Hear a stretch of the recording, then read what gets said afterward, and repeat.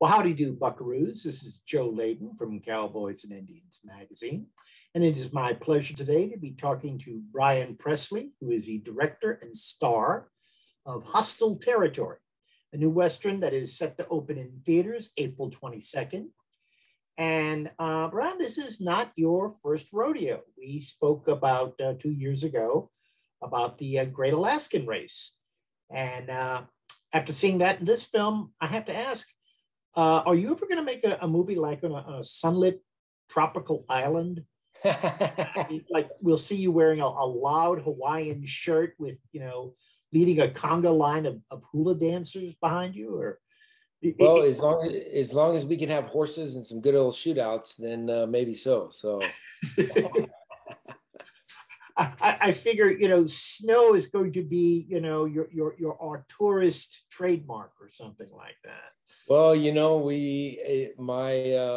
several members of my team and crew, they're very excited about doing a project that takes place not in the winter. So there was days on Hostile Territory that we'd show up and it was 0 degrees on set. And there was some cold days. So that entire movie was pretty much outside. Yes. And so we, it was probably more challenging shoot than the Great Alaskan Race. Just because we had, as a lot bigger cast, the environment with kids, Great Alaskan Race, we had kind of a controlled environment with the kids in the hospital. So everybody was comfortable, where this one, we're all outdoors for, the entire shoot pretty much. So, but I think I'm pleased with the finished product and, excited for this movie to get out there. We got a little delayed with the release with COVID. But one of my goals was to make, an historical event, but also a film that would appeal to the Western genre and people who love just good old Westerns. And so I think it definitely will capture the heartstrings of what I think a female audience would like. And it has the shootout and action that the male audience would like. And so I hope people, enjoy the movie. So, and also seeing, historical part of history that it's just, crazy to think that, there was these, hundreds of thousands of kids that were put on these trains and the orphan train movement. Let alone what happened post-Civil War and, what, the government did to the Native Americans, and which left a lot of hostile Indian groups and, Native American tribes that were, felt like they were wronged. And so pretty crazy time in history, which, you look at what's happening in the world today and, you could probably argue that it's just as crazy today as it was back then. So it must be so nice to live in a serene time in history. As opposed to then and now, as you point out, it's quite a tumultuous period then as now. Of course, now, as opposed to your last film, instead of mushing, you're writing. As you promised last time, we talked that you'd be writing more this time. Yes, sir. How much time do you get to spend on horseback when you're not working on both sides of the camera?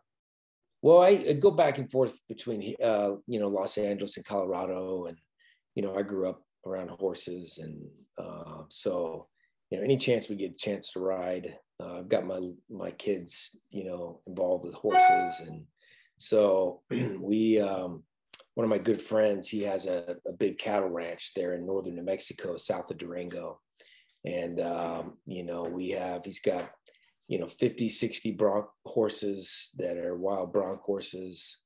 One of the scenes, I always said, if I ever do a horse film and a Western, I want that Man from Snowy River moment where, they're bringing the herd of horses back in. And so we, you know, one day had a scene in the movie that it's towards the end of the film where my character is leading a Native American tribe and about 50 wild horses back to the orphanage. And so we're going through snow and we come down a huge steep face. And when we were shooting it, you know, we knew we got to get this in one take. And the stunt coordinator was having a heart attack because he's like, you need a stunt. I'm like, I don't need a stunt double. I'm doing it. And it was a pretty steep face in snow. And he's like, if you go off, this is not going to end well. And I go, trust me, I'm not going off. Well, as we start down, one of the wranglers who was with me goes, Brian, it's over to the left. So I start to the left and he goes, wait, no, it's to the right. Well, then I yanked my horse back. When I yanked him back and we take off, and I have this, you know, 50 wild horses behind me, my foot falls out of the stirrup. And so I'm clenched down with my legs and back in the saddle and damn near gave myself a hernia, but I stayed on the horse and we got the shot. And it's beautiful. It's a really, you know, kind of a climactic point in the movie. That's dedication. That is dedication for your art. So it was, yeah, there were several times I went off the horse and, you know, kept the camera rolling and came up firing the pistol in a Civil War scene. And so we, you know, we had a blast shooting the movie. And, you know, to me, it's really exciting I'm really excited to share this one with audiences worldwide. And I think with the popularity of the Western genre, you know, and just the success of 1883 that just came out, and, you know, we're right in that same genre, same time period.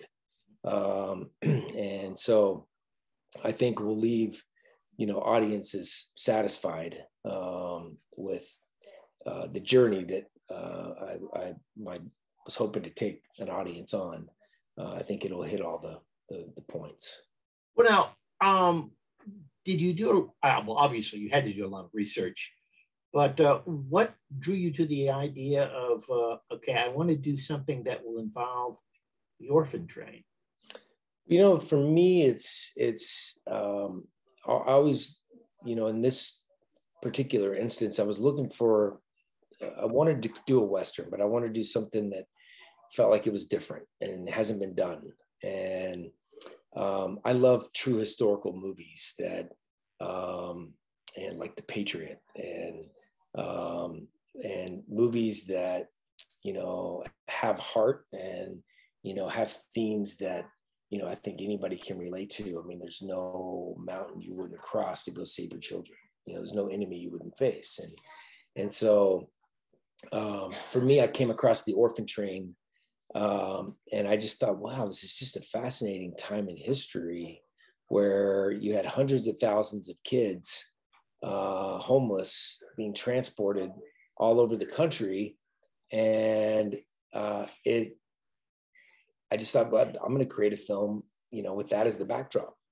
And so that's really was the beginning and the birth of Hostile Territory, which was previously we called it the Orphan Train, but I think Studio Saban has done a great job with the marketing campaign because it is, you know, it has action. I mean, it's an action-packed, you know, it's intense and it's got everything a Western audience would want in a Western, but it's also got that historical element that I think what people would enjoy about historical films that are made. Well, I know when we posted something about the film a few weeks ago, I had a friend of mine said, hey, Native American sharpshooters, you got me right there. Right. That's why I'm going to go see this film. Well, you know, I wanted, in writing the script, I thought, okay, I don't want to do your traditional, you have the cowboys and you have the Indians. And the cowboys are the good guys, the Indians are the bad guys. And so it was really important for me, the through line of the message, the through line of the movie and the message I wanted to convey is there's good and bad within all race. And, you know, life is a lot better when we're running this race together. And, you know, I wanted to come up with, sure, you had the the hostile Native Americans, but you also had hostile Confederate troops, and you had a mixture of everything. And so, but I really wanted our, heroic arc to be a Union soldier who's African American. We have this mother who's an African American mother who's looking for her child that was stripped from her. And then, when I came across Company K in my research, the Native Union sharpshooting group from Michigan. And I thought, okay, Jack Calgrove is going to go find those Native sharpshooters, and they're going to be a part of the Arosum. So I created a fictionalized arc around the Native sharpshooters, but I wanted to mainly convey that, there was Native Americans that were fighting on both sides of the Civil War. And there was Native Americans that were, hostile and wanted to kill the white man. And then there was Native Americans who wanted peace for their tribes. And so, for me, it was important to have our Native Americans portrayed in a heroic light as well. Because, we see hostile Confederates, we see hostile Native Americans, white, Black, Native American, there's good and bad within all race and all culture. And so that was really important for me to have, and have them be on the good guys' side, and fighting for what's right, and fighting for peace. So. Well, now, Brian, this is the second time that you have worked with this director, Brian Presley.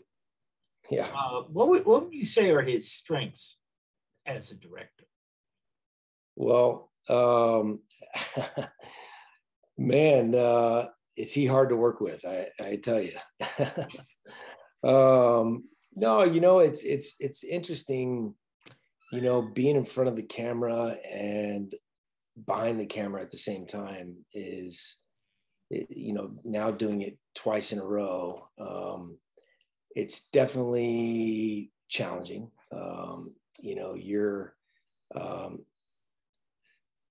You're worried about crafting all the other performances, and but you also have to be able to dial back in and really take an outside look at yourself and go, okay, well, that worked, or no, that doesn't work, and I maybe need to change this. And so for me, it's doing independent film, doing any movie is a feat in itself. I mean, anytime I know a lot of friends and people say this, anytime a movie actually goes, or a TV show, I mean, it's a small miracle in itself. I mean, there's so many elements you have to organize. And so, for me in this independent world and trying to make a studio level film, I knew I could use and abuse myself and make a better movie with being in front of the camera. So yeah, but it's been enjoyable. And we're, getting ready to set out to do it again. We're, crafting a modern day limited series. It's a modern day Western, and that we're getting ready to start shooting, later this summer, and which I think will be another really good one. Well, I hope it's set during the summertime. That's for your sake and for the sake of your crew. We made sure that we are not in the snow, and we will be in the summer up in the mountains, and should be a good time. Well, thank you very much. Once again, it's been great talking with you, and good luck with Hostile Territory. Thank you. I appreciate your time.